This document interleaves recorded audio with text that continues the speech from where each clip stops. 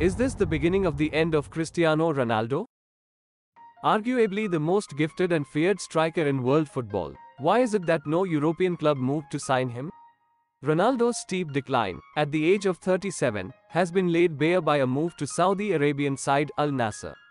Ronaldo will be officially unveiled by Al-Nassr after agreeing a contract that runs until 2025 and is reportedly worth more than €200 million.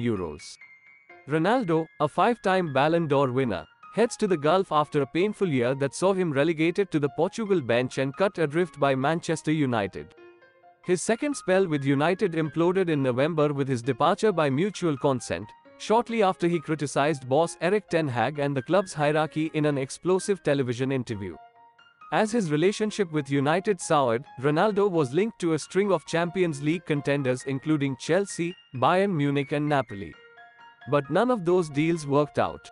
Once he went public with his expression of dissent, Ronaldo became somewhat of a pariah in footballing circles.